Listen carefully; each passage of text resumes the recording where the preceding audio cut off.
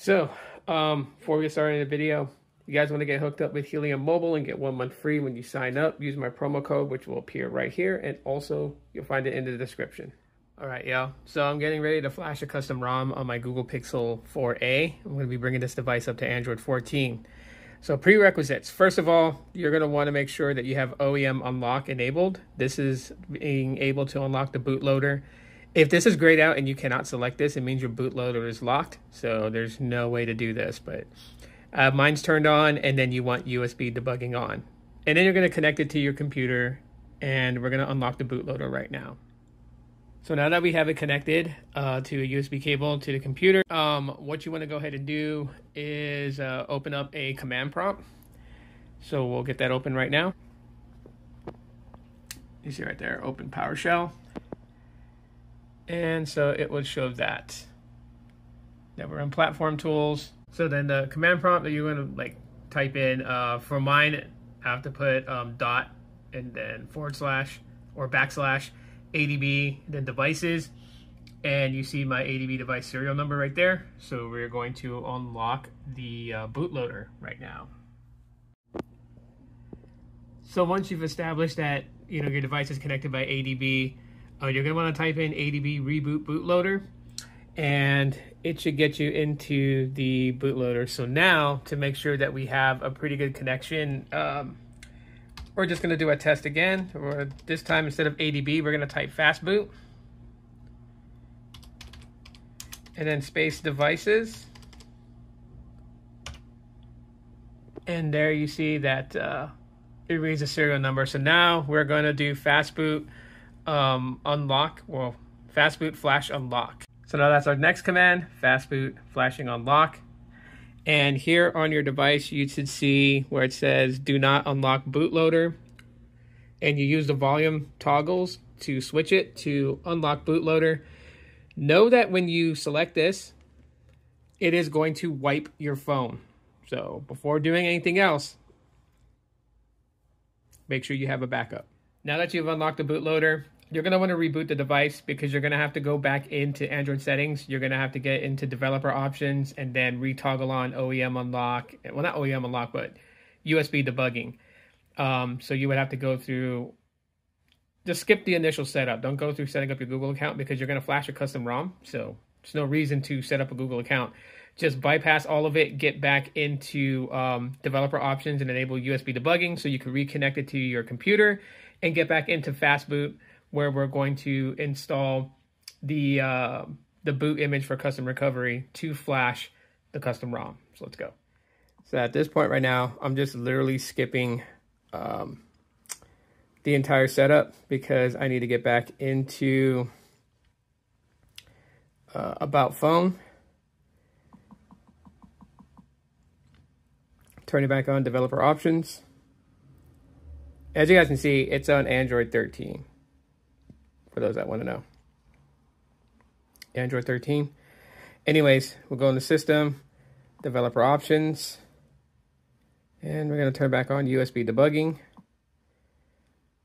And you guys should see OEM unlocking is grayed out and toggled on, because the bootloader is unlocked. So now we're going to connect it back to the PC and then begin flashing everything on here. And so now we just did a check. We did ADB devices, and it shows the serial number. I like to leave the last commands there so I can see everything that I've done. So now we're going to go ahead and follow the steps that's laid out on the website from XDA. So we're going to reboot into the bootloader, and then we're going to fastboot flash that command, and then reboot to recovery, factory reset, format, and factory reset the phone, and then flash the ROM. Let's go. All right, so after getting back into fastboot, we double check to make sure that fastboot is connected to the Pixel 4a. That's our first command right there, fastboot flash boot, boot.image. And yeah, you're always going to retype things, just because you want to put where it's being flashed, and then the file that's being flashed. So it's being done.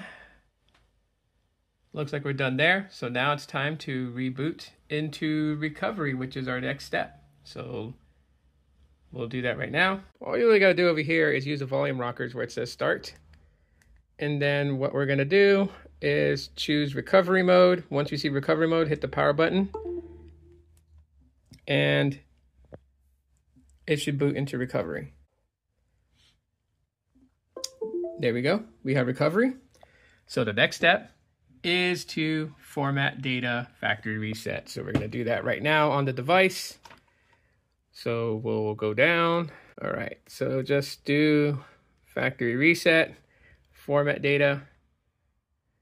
And yep, we don't gotta worry because our phone was already wiped from unlocking the bootloader. So we'll let it do its thing. It says data wipe complete. So we'll go back. And what I like to do is just go into advanced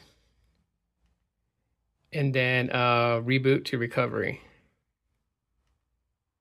So now that we're back in recovery, we're gonna choose apply update from ADB.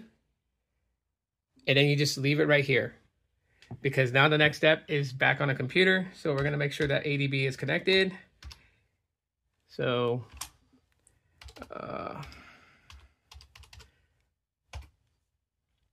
and we see that it is there and it says side load. Okay, so now it's time to flash the ROM.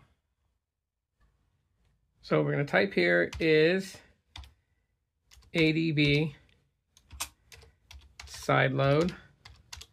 Now I renamed the ROM file. The file name was pretty long, so I just renamed it to p4a.zip.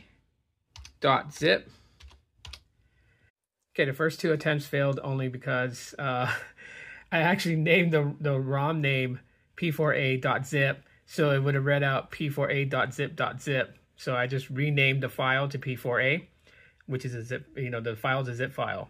After typing in the ADB command sideload p4a.zip, now it's flashing. So you'll see it here. It's going to give you a progression of how much of the ROM is flashed, and your device should look like that.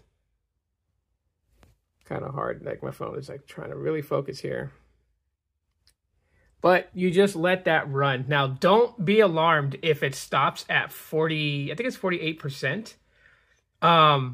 The full ROM is flashed at 48%. Anything additional like G-apps you don't need to install because it's already in this ROM.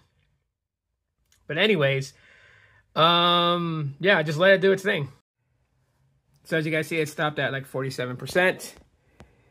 It says signature security failed because it's not assigned. It's not assigned from Google, but we're gonna go ahead and install anyways and hit yes.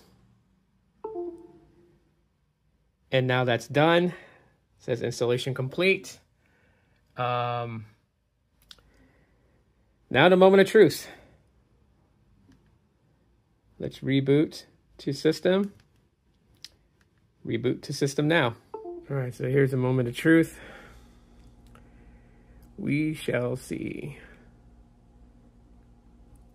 But, if you follow the steps, you should have no problem at all whatsoever. All right, so I have everything set up. And we should be good to go here. Took me a minute to get everything set up. But, as you guys see, everything is pretty much working. We do have the evolver for customizing the user interface for the custom ROM. So everything seems to be in order. So stay tuned for an updated video on the Pixel 4a running Android 14. Leave a comment, smash the like button, appreciate it. You guys can ask your questions. I'll take a look at them later and answer them in the next video.